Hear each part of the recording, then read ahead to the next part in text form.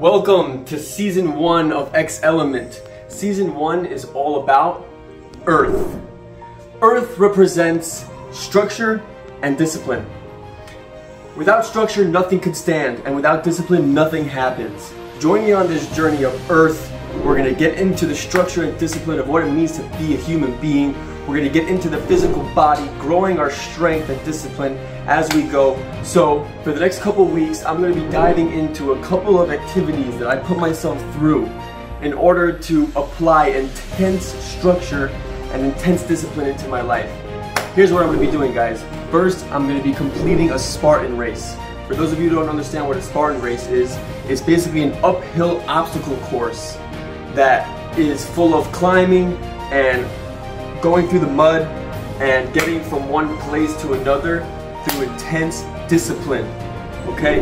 Next, I'm going to be planting my own organic garden in my backyard, getting deep into the earth and understanding how to create sustenance from the earth.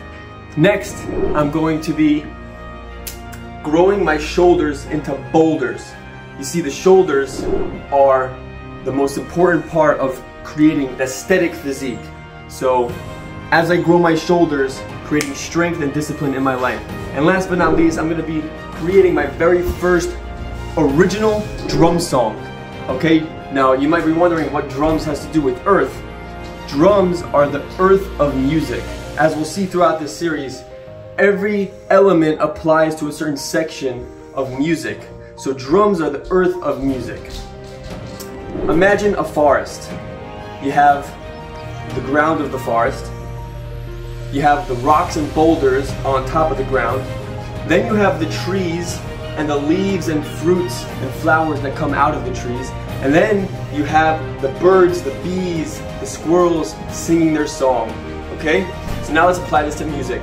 The floor, the ground of the forest represents structure of music, which is the tempo and the timing.